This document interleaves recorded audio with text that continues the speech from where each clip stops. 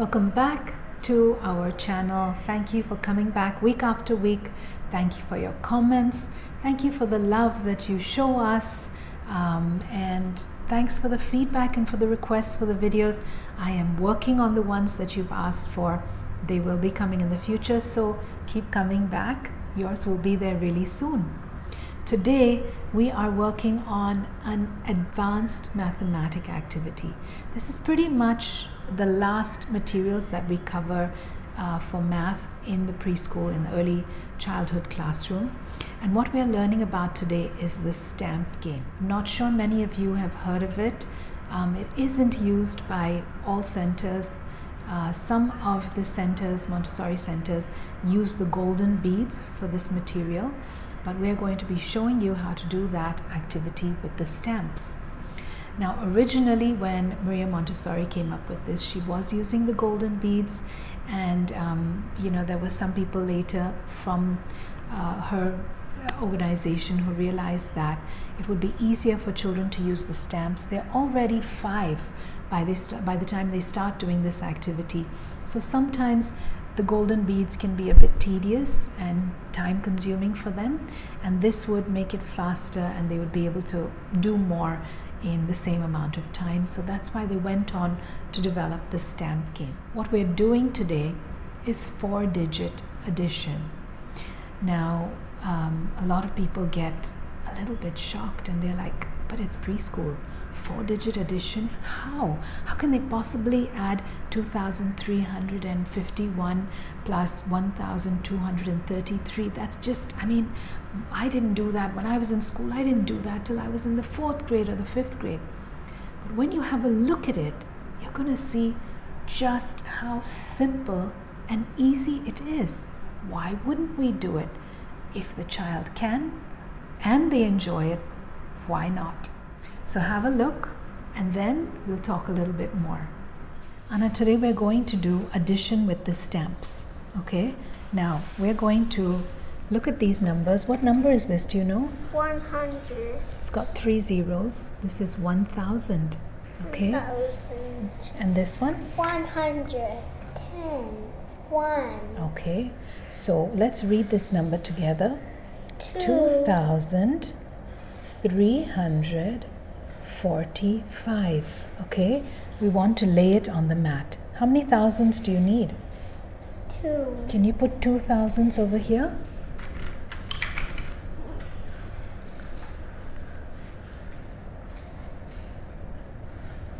Okay. How many hundreds do we need?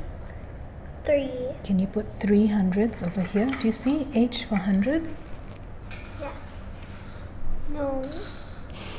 Okay, let's put it here.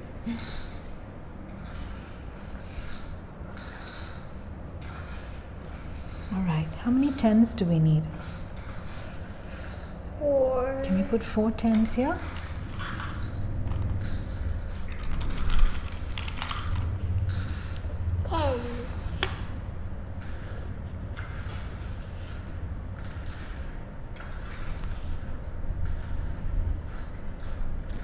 Okay, and how many units do we need? 5. Can we put 5 units here?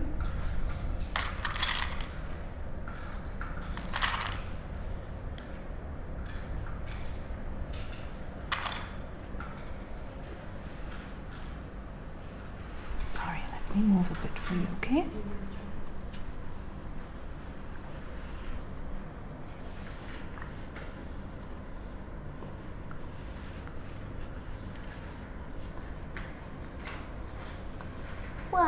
Okay, now this is this one is the second addend. Can we read it together? How many thousands? We have to take it from the box, okay? I don't want to waste this. We need these for something later. Okay? Let's put it here.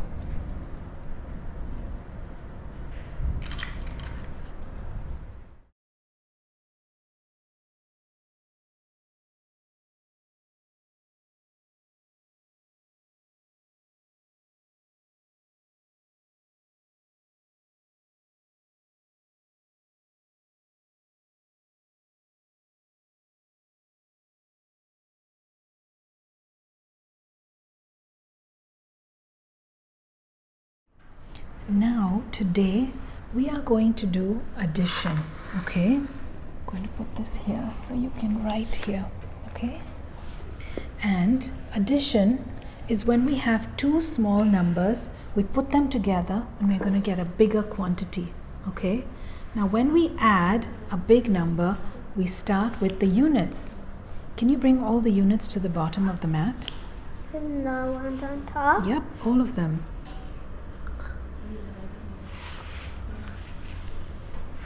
Now, can you count and tell me how many units do you have all together? 1, 2, 3, 4, 5, 6, 7. Can you record the answer in the units box? How many? Count and see. 1, 2, 3, 4, 5, 6, 7. Let's bring these all to the bottom, okay? Can you count and see? 1, 2, 3, 4, 5, 6, 7. Can you record your answer in the tens box? Should we add all the hundreds? Can you bring them down? They're going to be all sevens. Count and see how many do you have all 1, together. 2, 3, 4, 5, 6, 7. Can you record your answer in the hundreds box? And finally, let's add all the tens. I'm going to be correct. This is going to be all tens. All sevens. Can you 1, count? 2, 3, 4, 5, 6, 7. Can you record your answer? So now, All sevens. let's see what we have. When we have the first add end of, can you read this? 2,345 added to the second add end of 5,432, we get the sum 7,777. Now our answer is at the back. Can you see, is it correct? Yes. Yes? Okay, so we're going to put these stamps back and we'll do the next one, all right? So what you saw there was what we call static addition, which is addition without changing, okay? Take a moment and watch this video where after the child has mastered this, that means they have worked on static addition with me, they complete the sum card with me, and then they go on to do it a few times on their own, maybe 3 or 4 or 5 sum cards of static addition on their own. Then I would take them into doing dynamic addition, which is addition with changing, what we called in school carrying over. Have a look at that as well, and then we'll chat. Anna, today we're going to be doing addition but with changing. We call this dynamic addition, okay? And we're going to read the first add end together. 2,385. Do you remember how to lay it out on the mat? Can you lay it out? How many thousands?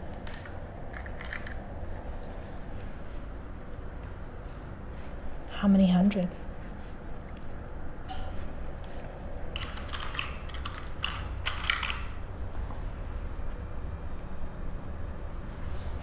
How many tens?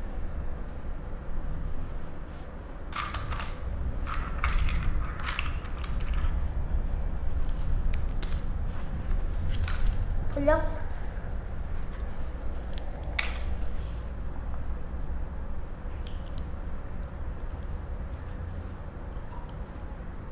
I can't count.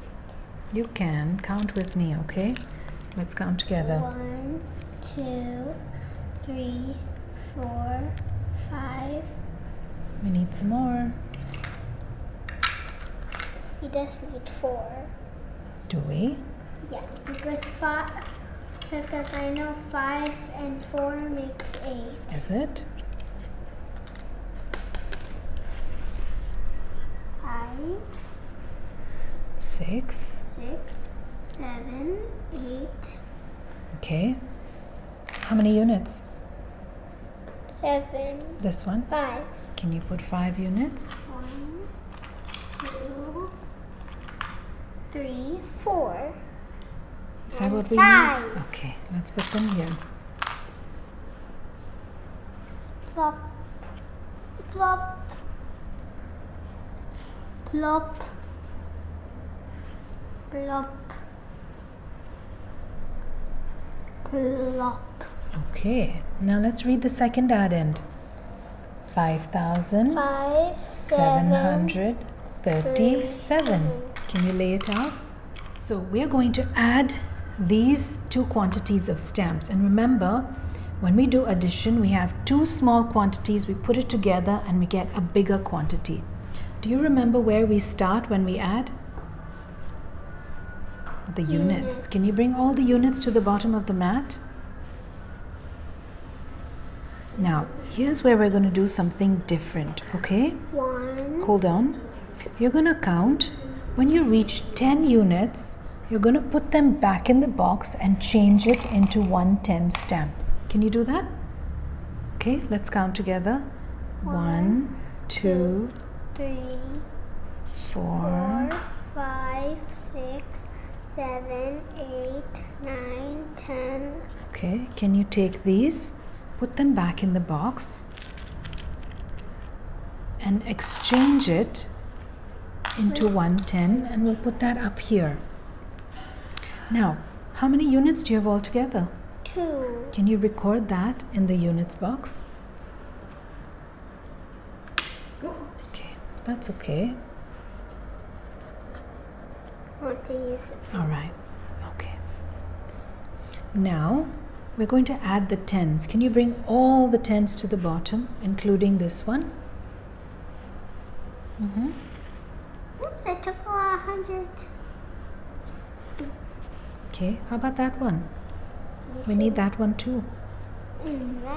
So can you count 10 tens here? When you reach 10 tens, what do you think you're going to do? 1, 2, 3, 4, 5, 6, 7, 8, 9, 10. What are we going to do with these? Can you give a guess? What do we change it into? Okay, all right. Now, we how many have tens? 2. Can you record your answer? Shall we bring down all the hundreds? Can you bring them to the bottom? Now I want to see. 1, Yeah. 2, 3, 4, 5, 6, 7, 8, 9, 10. Okay. Then we have What are you going to do with these? We have to put them back in the box. Then we put a 100 there. What number is this? I don't know. 1,000. We put 1 here. Right. And And then how we many do we only have altogether? 1. Okay. So we write it here. All right. Now let's add all the thousands. Can you bring them to the bottom All the thousands. and count them? We need this here. We haven't finished yet. Let's bring all of these down.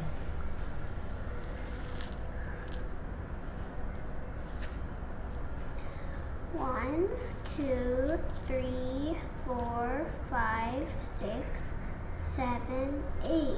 Okay. So how many do you have altogether? 8. Can you record your answer? So when we have the first addend of 2,385, we add it to the second addend of 5,737. We get the sum 8,122. Can you check if your answer is correct? Is it correct? 8, 1, 2, 2. Correct? Yeah. Okay, so let's put these stamps away and we'll do the next one. Didn't I tell you it was really simple? I mean, there's nothing to it. If the child can count up to 10, they can easily do this, and of course by the age of 5 they can. I don't know if you remember doing this in school. It just seemed so mind-boggling when it was just on the paper. But the minute it becomes concrete and I can see what's happening, I'm able to remember it. Just like Maria Montessori said, what the hand does, the mind remembers. And that's exactly what we're doing with the child. She's physically handling the thousands, the hundreds, the tens, the units. She's putting them together. She's feeling and she is seeing how two small quantities come together and they make a bigger quantity. And now I have more stamps at the end of it. So the whole concept behind addition is making sense to her in a very concrete way. These kind of experiences do not leave the child, they stay with the child. In a similar way, do you remember being in school and doing the carryover? I mean, it was done in such a strange way that didn't really make sense. We would count, we would put one number down, they would tell us to cross something above and draw a number on top, write a number on top. I mean, there really wasn't, in the mind of a child, it doesn't have any connection. But over here, she reaches 10 units, she puts them back and she exchanges it for 110. And she puts that 10, just as we put it on top on paper, she puts it on top as well. Okay, and then again she repeats it. I don't know if you noticed, but already by the time she had reached the tens, she already got the concept and she knew what she had to do. I didn't really have to tell her, maybe a little prompt, but by the time she reached the hundreds, she was fine. She knew exactly what needed to be done, where it needed to be placed. That is the beauty of doing things with concrete objects. You grasp onto things much faster. A very, very important aspect of this is the language that you use. You would have seen that I mentioned this is the first addend, this is the second addend, this is the sum. When we have the first addend of 1233 added to the second addend of 3122, we get the sum. Now some people may think, why is she using such complex words? Why can't you just say 1222 plus 2333? Why can't you just say that? Now, when the child hears these words at this stage, when they're still in the absorbent mind stage, taking in everything like a sponge, it will stick. All right? What they learn now remains with them forever. If you haven't already watched our absorbent mind video, I'm linking it here, and you can see how amazingly their brains work right now.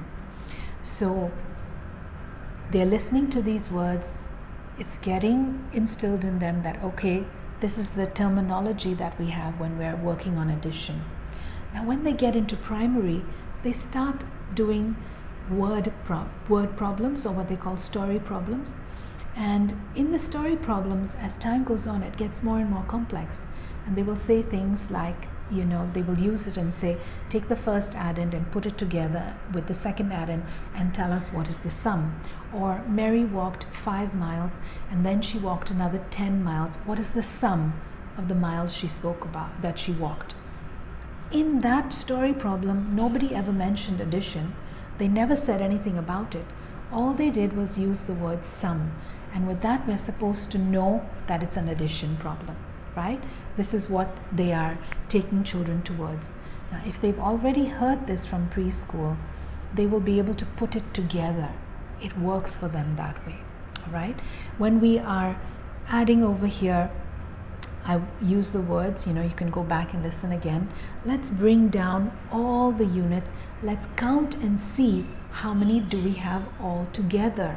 So she's again learning terminology that's associated with addition. If I was doing subtraction, I would say, let's take this away and see how many do we have left.